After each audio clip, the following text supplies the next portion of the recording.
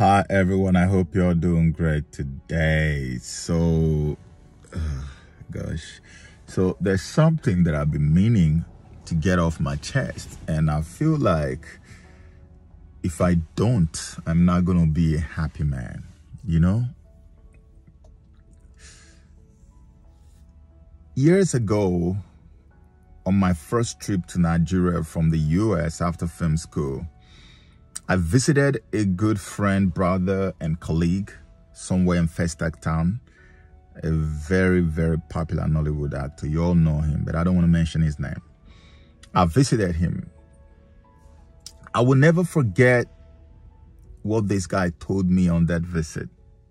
It's all beginning to make sense now with this whole news all over the place about Nollywood. You see, Nollywood has been in the news lately for all the bad reasons.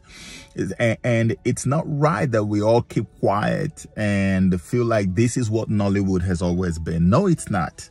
And I'm going to explain it to you. This man told me, he said, Joe, I am troubled because they have invaded our industry and they're going to bring this industry down. I say, who? He said, prostitutes are pouring into Nollywood and using the industry as a cover for their craft. Immediately he said that, and I said to him, do you know that while I was in the US, I was hearing the same thing? I heard how these girls in Lagos, mostly in Asaba, would get on a movie set and pay the directors to play roles that they are not even qualified to play by every standard. And beyond that, they even pay for their faces to come on the posters. This was happening, and everybody saw it. So eventually, Nollywood was overrun by prostitutes, highway girls, who had no business being in the industry in the first place. I know this industry too well. I remember the good old days in Nollywood. I remember how we all labored and suffered and sacrificed almost everything to get to where we are today. I remember when we would walk for miles trying to get to an audition venue and do it several days, and yet the movie would not come, and we would still just dust our butts and say, well, that's fine, and move to the next one. I remember all the stuff we did because we were passionate, and we still are passionate about what we do, because the love of the craft sustained us. We were not there necessarily to make money. We were not there necessarily for even the fame. You could tell that we were all passionate. We loved and still do love this job. But then, using a biblical terminology, while we were all sleeping, the enemy showed up and sowed tares in the field. And today, these same girls, whose profession originally is prostitution on different levels, are now in Nollywood using Instagram to popularize themselves.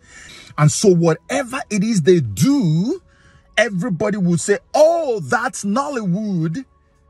And because they have become so popular on Instagram, even the original organically grown actors from Nollywood began to take cues from them, started emulating their evil ways, showing off things that you don't own, making people who work hard every day to earn their living look stupid.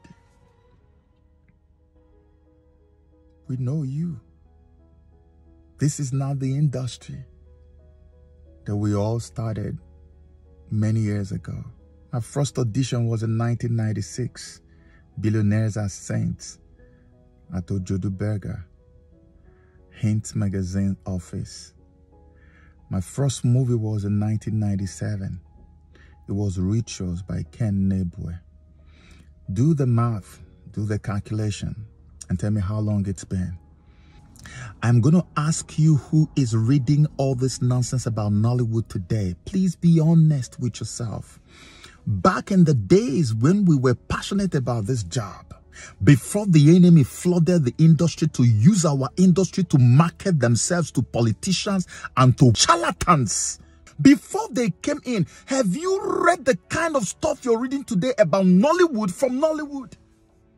How many times did you read about scandals in Nollywood back in the days, if not today?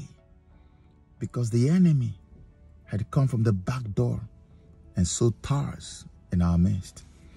And Nollywood now looks like a prostitution, a gigantic prostitution ring, a pimping ground. In the beginning, it was not so. It was not so. That's what we have seen today. That's why all this news are coming out This is why many people are missing Nollywood. Have you not noticed that they are now beginning to take all those old movie titles and remaking them again today? Have you not noticed that most people still prefer to watch what we did many years ago to what they are doing today? Because the stuff they are doing today is only used to market all those butt jobs that they have done. Fake butt, fake breast, fake personality, fake body, fake every rubbish they've done. They use these movies to market it. So that's why people are not interested in the movies anymore.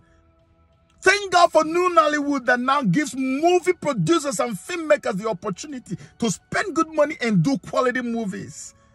If this new Nollywood didn't come, if there was no Netflix and Amazon Prime and the rest of it, where would we have been? What could we have given to the generations unborn? Making nonsense movies just to market individuals. Girls who are selling themselves to politicians in Abuja. Now they have influenced the good old actors, the originals, the professionals who went through hell, who all of us went through hell to get to where we are today. They've influenced them. I mean, who would have thought that Nollywood will be dealing with this kind of stuff today? I know our industry has never been perfect, just like in every other industry. The corporate world, the banking industry, everywhere. There's no place where you won't see corruption. But then look at what Nollywood has degenerated into. Dirty looking, stinking things that have no value, no sense of value. They have nothing. These girls are nobodies. They are influencing you because of Instagram followership. Who freaking cares if you follow me on Instagram? I know that I am a star. Not just a star, a mega star in the sight of God and in the sight of man. I have won souls for God. I win souls for God every day. In real time. That makes me a star in the sight of God. I'm also a mega star in the sight of man. Because I try my best to live right. I'm not perfect, but I try my best to live right. I pity the originals who follow the fakes to do the nonsense they do. You're going to be like fish out of water because their natural habitat is the dunghill, is the gutter. I can't go with a pig into the gutter because the gutter is everywhere. Choose your role models, man. Be careful who you call a role model. Be careful who you call a mentor. Be careful. Because social media has no capacity to tell you who a mentor is. Let the Spirit of God give you discernment. Discernment to know exactly who you should call your mentor or who you should call your spiritual father or who you should call whatever it is you want to call them. They're making it difficult for us to come out there and say, oh, I'm an actor. So difficult. It's a shame. It's a bloody shame. Go to every home in Africa, not just Nigeria. Go to every African country, Nollywood is there. They watch us every day, minute by minute. And you people want to destroy the industry with your waywardness? It will not happen. Thank God for what he has started doing. And hopefully, the rest of us who have not fallen victim will take a cue from all that is happening now and amend their ways. God bless you.